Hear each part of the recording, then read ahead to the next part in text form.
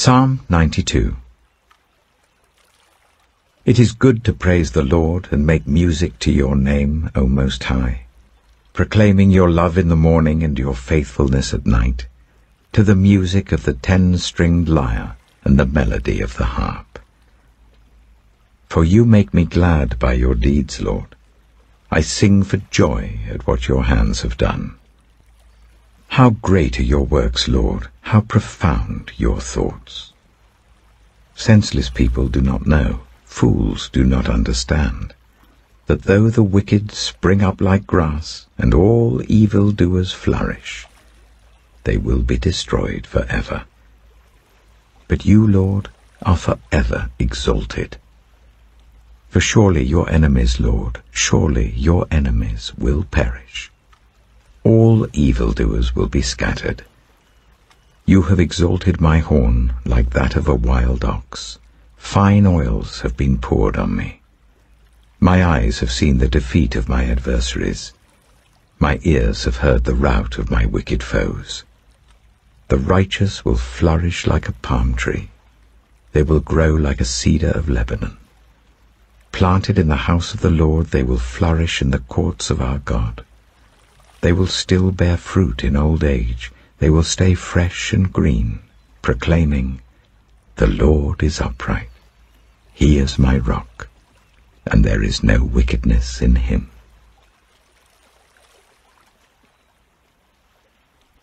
Proverbs chapter 30. The sayings of Agur, son of Jacob, an inspired utterance.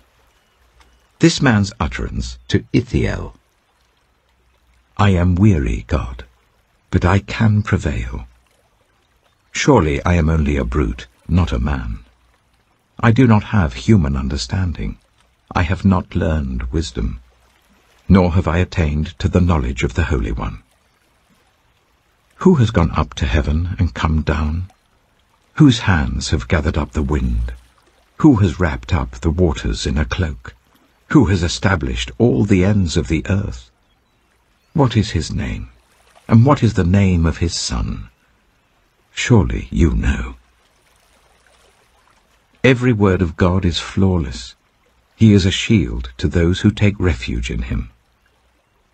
Do not add to his words, or he will rebuke you and prove you a liar. 2 things I ask of you, Lord. Do not refuse me before I die. Keep falsehood and lies far from me. Give me neither poverty nor riches, but give me only my daily bread. Otherwise I may have too much and disown you and say, "Who is the Lord?" Or I may become poor and steal and so dishonor the name of my God. Do not slander a servant to their master, or they will curse you, and you will pay for it.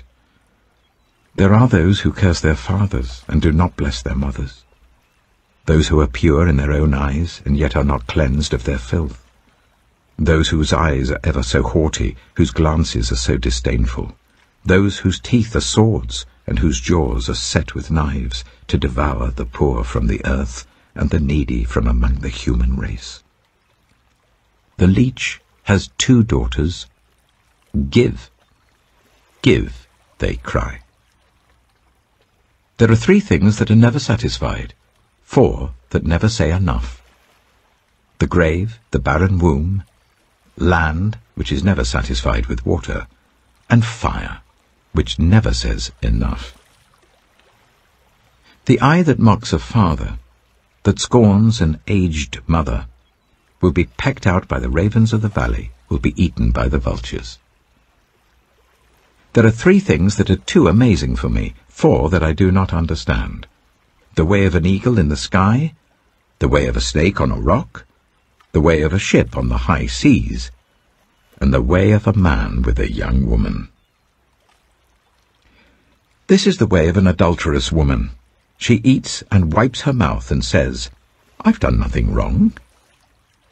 Under 3 things the earth trembles, under 4 it cannot bear up. A servant who becomes king, a godless fool who gets plenty to eat, a contemptible woman who gets married, and a servant who displaces her mistress. 4 things on earth are small, yet they are extremely wise. Ants are creatures of little strength, yet they store up their food in the summer. Hyraxes are creatures of little power, yet they make their home in the crags. Locusts have no king, yet they advance together in ranks.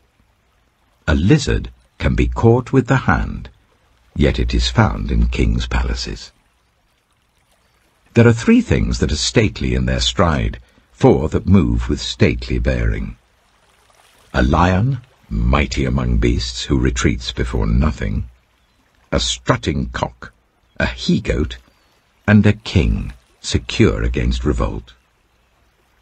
If you play the fool and exalt yourself, or if you plan evil, clap your hand over your mouth. For as churning cream produces butter, and as twisting the nose produces blood, so stirring up anger produces strife. Matthew chapter 3. In those days John the Baptist came, preaching in the wilderness of Judea, and saying, Repent, for the kingdom of heaven has come near.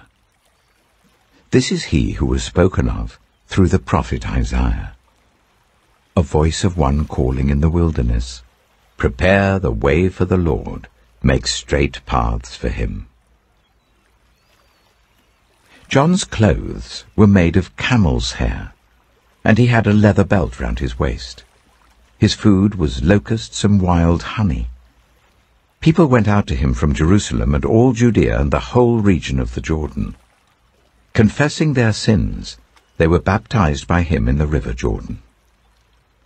But when he saw many of the Pharisees and Sadducees coming to where he was baptizing, he said to them, You brood of vipers! Who warned you to flee from the coming wrath? Produce fruit in keeping with repentance, and do not think you can say to yourselves, We have Abraham as our father. I tell you that out of these stones God can raise up children for Abraham. The axe has been laid to the root of the trees, and every tree that does not produce good fruit will be cut down and thrown into the fire.